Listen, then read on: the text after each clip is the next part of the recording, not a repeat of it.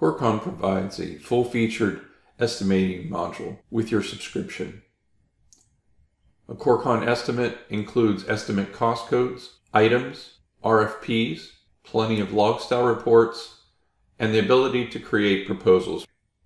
The estimating feature can be found by going to Leads, selecting an existing lead, and then down to Estimates and RFP packages. This is the first in a series of training videos on how to create new estimates, RFPs, and proposals. There's a few settings you should consider before you begin.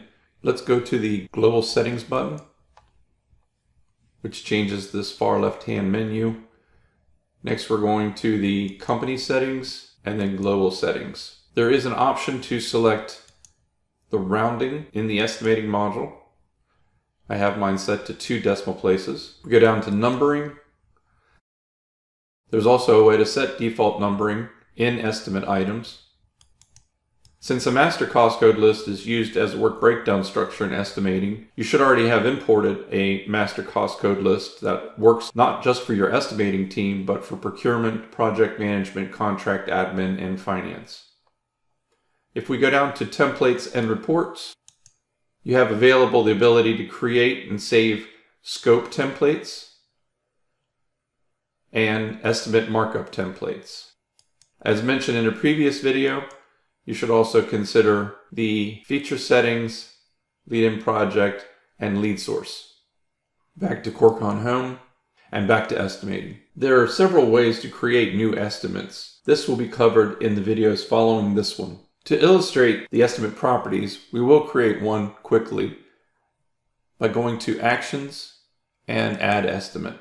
Again, a lead was already selected. We'll give it an estimate title. Select a reviewer and the review due date. Importing a prospect or customer is optional. Click Save and Next, and we're going to manually create a new estimate from scratch and click Finish. That brings us to the Estimate Property Details page. By clicking Edit, you can make adjustments. A prospect or customer can be imported at any time. If you're using the master cost code list, which we recommend, that can be selected by code type, and you have the option to determine which level of detail you want to track or simply the lowest level of detail. If you plan on using locations, there's an option for that, and also default location rates for labor and equipment can be added.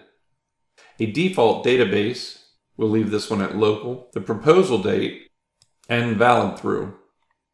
We'll leave the overall status at this point as draft and allow today's date to be the status date, and then click Save and Close. To illustrate the navigation, tabs, and layout of an estimate, I've already imported from Excel a new estimate. How to import an estimate from Excel templates is covered in a separate training video.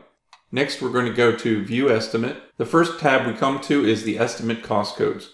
The estimate cost codes are a way of grouping detailed estimate items and allow for subtotals and grand totals. You have a Global Changes button. If you want to select one or more, click Global Changes. Many options are provided.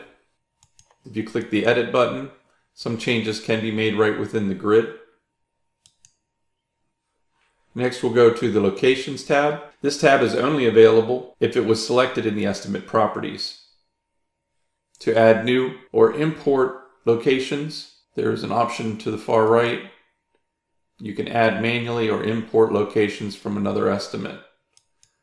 The items in an estimate, in this case, are grouped by division and major from the master cost code list and from an estimate cost code, which is found in the Estimate Cost Codes tab. Individual line items are grouped and subtotaled based on these cost codes. There are a variety of views. We'll go up to the item grouping filter view. Currently I have it set for cost code and grouping all. You may want to choose cost code only, cost code then location, or location then cost code, location only, and so on. Let's change this to cost code only. There's also a way to narrow down what you're viewing. That's the group filter. There's also special filters that come in handy as a means of checkup. checking for items without quantities, items without cost, items without sell, and so on. If any of these conditions were met, those items would appear in this grid. Next, we'll go over to additional view options, currently set to total. I can also set this to cost rates, which breaks down each item by its cost resource. These also can be used to edit at that level of detail. There's a tab for bid management, which we'll cover in a separate video on RFPs.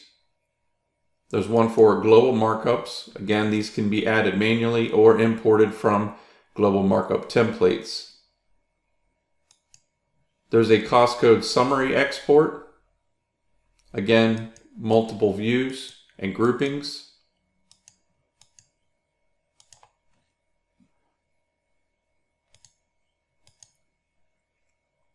An estimate summary reports option with dashboard style reports. The estimate summary reports option has a print proposal with a lot of different available formats and templates.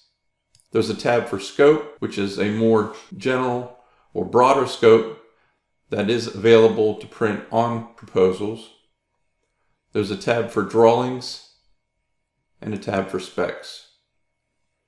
If we go back to the items, items can be edited several ways. There's an overall edit at the top. We also mentioned earlier the global changes. There's an edit button for each item, or you can simply click on the item description to see more details. The yellow pencil icon is always an edit button. On several tabs, there's an action button that will allow you to add or import. On the items tab, if you go to the estimate cost code, you have a similar actions button. Under locations, another actions button. If you'd like to know more about the information covered in this training video, we encourage you to go to the help articles, to Corecon, to leads and projects, to estimates, and review the estimate properties form and navigation and views help articles. These include information covered in this training video as well as additional information you might find helpful.